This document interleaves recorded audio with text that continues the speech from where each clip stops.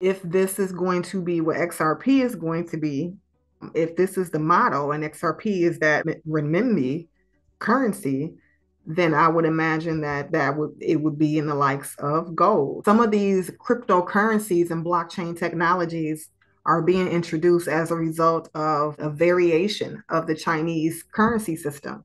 So like thinking about, and I'm gonna add some blockchain language to this to kind of give you an idea of what this could look like and how this operation with Ripple using the stablecoin can fit, and maybe some of the challenges or risks that are going to be associated with it because of this two currency model.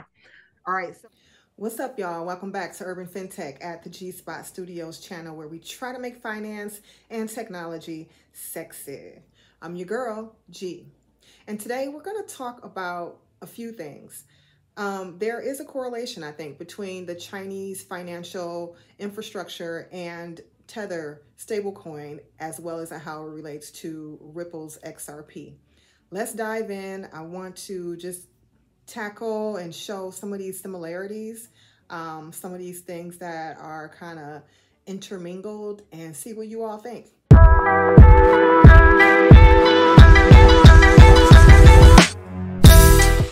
So listen, y'all, Ripple is out here, got folks confused, not understanding what's going on. They have a bunch of stuff going on with the SEC with the lawsuit, but they just announced that they were going to and using the Tether token. So they're going to use Tether as a means to do transactions locally. So in the United States, they want to and are being forced to use a stable coin. And so they chose to use Tether in the meantime, because prior to that, we know that they had announced that they would be launching their own stable coin. So part of the question for me is, now that they're going to be using Tether for the moment, just so that they can be in compliance, will they continue to use it? And will they, purchase the rights for it or whatnot and use it as a means of them sort of reinventing the wheel? Because if it's working, it's working. And I know there's mixed feelings around it, because you have some people who are like, just Tether is a scam, it's a sham. They just got too much shady business going on.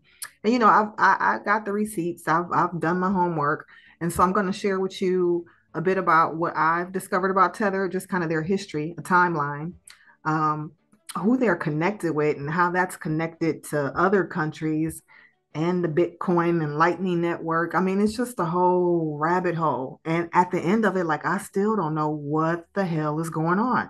So hopefully somebody in the comments can help me out. But as you see here, Tether stablecoin pegged to the US dollar. ODL remains compliant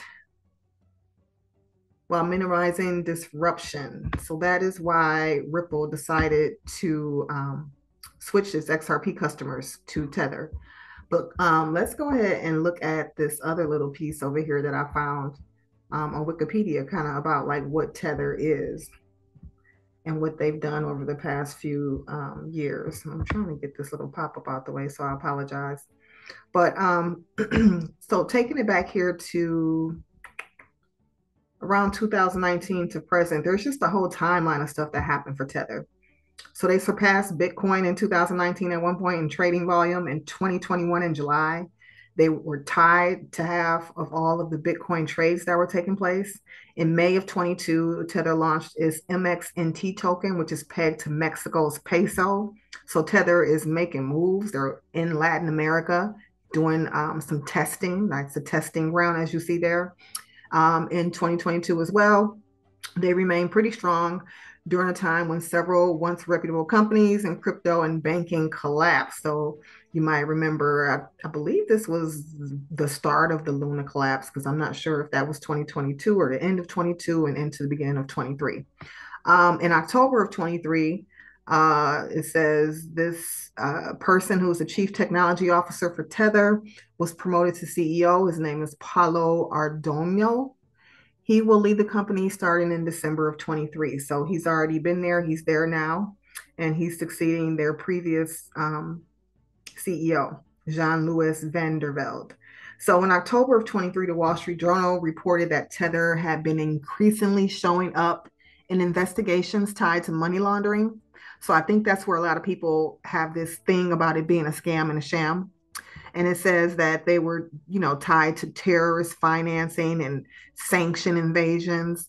The report also alleged that Tether appears to have been used in financing Hamas and paying Chinese fentanyl suppliers and funding the North Korean nuclear program, as well as buying sanctioned Venezuelan oil for sanctioned Russian oligarchs. So, in response, the company published a blog denying it, saying it was inadequate, excuse me.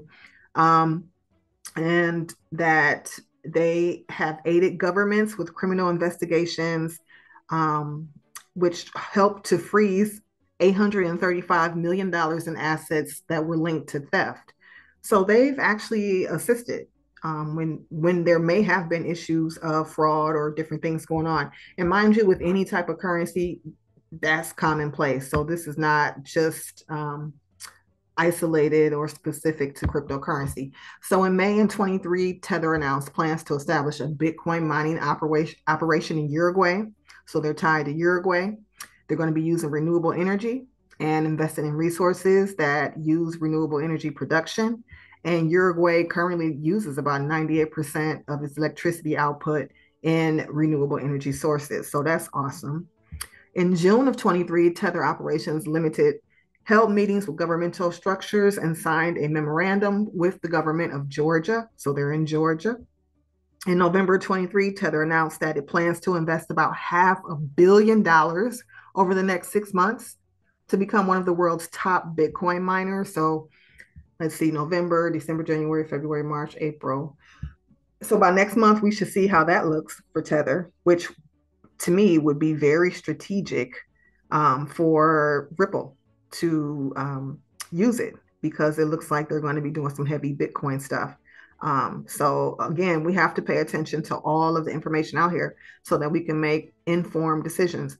So that investment includes part of a $610 million credit facility that Tether had extended to publicly traded Bitcoin mining company Northern Data AG. And they had acquired shares in the Frankfurt-based firm in September. So it sounds like they got some ties to Germany there. In December of 23, Lugano, Switzerland, started to accept cryptocurrencies, including Tether stablecoin, for paying taxes, for paying fines, and all other invoices. So Switzerland is at the table, and the Switzerland is a major heavy hitter. In February 24, Tether announced the establishment of Tether EDU, an education division focused on teaching skills in blockchain and other digital technologies. Tether EDU will focus on Africa and Latin America, the Middle East, Europe, and the Commonwealth of Independent States, as well as Asia. So the program will be tailored to cover topics such as design, artificial intelligence, and coding. So just really prepping the world for what's to come with this new digital age. And so right here, looking at like who owns Tether, like who's running the show. Tether is owned by a company called iFinex, which is registered in Hong Kong. So it's registered in China. So again, China's at the table. And iFinex also owns the crypto exchange Bitfinex. So very interesting, right? So let's look at Bitfinex a little bit, because this is the cryptocurrency place. And let's see, it's a cryptocurrency exchange owned and operated by iFinex Inc. and is registered in the British Virgin Islands. So this one is actually registered in the British Virgin Islands, but that is interesting, right? So looking at Bitfinex, so the British Virgin Islands, so what is that? That is the dollar. I don't know what their currency is. Sorry for the ignorance. So Bitfinex, these are the utilities that they provide. They went back up. Useful tools for optimizing trading. So lots of stuff. But look here, the Lightning Network. So to ensure you never miss a trading opportunity, Bitfinex utilizes the Lightning Network for faster deposits and withdrawals. And we all know what the Lightning Network is, right? That is the network that they use on the Bitcoin blockchain. So the Lightning Network is a layer 2 payment protocol built on the Bitcoin blockchain and those of other cryptocurrencies. It is intended to enable fast transactions among participating nodes. So Lightning Network, Bitcoin, and then you got Bitfinex, you got iFinex, you got Tether, and you got Ripple. Okay, so that there's a chain, and not to mention all those other countries we mentioned that Tether was dealing with: Uruguay, Georgia, Switzerland. Okay, so let's look at what the Lightning Network is, since we're talking about it about on Bitcoin. The Lightning Network, explained, is a secondary layer on the Bitcoin blockchain, which allows users to create payment channels where transactions can occur away from the main blockchain, but still benefit the blockchain security and decentralization. These are known as off-chain transactions. The second layer offers speed, cost savings, and scalability for the entire Bitcoin network. So it's a layer 2 protocol. So pretty interesting. Users the ability to make hundreds of thousands of cheap transactions each second. So that's the Lightning Network. And again, all of these things kind of commingle. So thinking about this connection with Ripple now using Tether and using XRP internationally, it made me really think about a system that exists in China, because China effectively just has two currencies. Let's see if I can pull this back up. So China has been using this system for quite some time, and I'm assuming that some of these cryptocurrencies and blockchain technologies are being introduced as a result of a variation of the Chinese currency system. So, quick background on it: China's official currency is the renminbi, or the RMB, which is often referred to also as the yuan. So, they're two different names, but they're kind of interchangeable, because the renminbi is what they use domestically within China, while the term yuan specifically refers to the unit of the currency. So, like, thinking about, and I'm gonna add some blockchain language to this to kind of give you an idea of what this could look like and how this operation with Ripple using the stablecoin can fit, and maybe some of the challenges or risks that are going to be associated with it because of this two currency model. China has gradually is gradually internationalizing the RMB to promote the use in global trade and finance, and so that's something that we see Ripple also doing. So again, the renminbi itself is like the whole of a thing. If we think of like a Bitcoin, and the yuan is a component of it, so that would be like the Satoshi, right? But then they're only using the yuan, so they're only using the Satoshi in at home, right? So like in the US, using the US as an example, because I'm from the US, at home we would be using the Satoshi, but then abroad, just use the Bitcoin, right? All right, so the two currency system: China does not officially have two separate currencies. However, there are some distinct aspects to consider. So again, they consider this to be one currency. However, the way they operate is using it in a separate manner to kind of separate and hedge and avoid inflation and other kind of market upsets. So one of the way they use it is onshore. So that would be just the regular renminbi, and that's what they call CNY. So that's onshore. And when they use that, that's just kind of in mainland China. So it's subject to strict capital controls by the Chinese government. Now, offshore, they use what's called the CNH. And this is traded outside the mainland China, primarily in Hong Kong, but also across the free market system, so internationally as well. So the existence of both onshore and offshore allows for flexibility in cross-border transactions and investments, right? So now if we think about XRP and Ripple using Tether as a stablecoin and XRP as a token, onshore would be Tether, right? So that CNY would kind of represent Tether.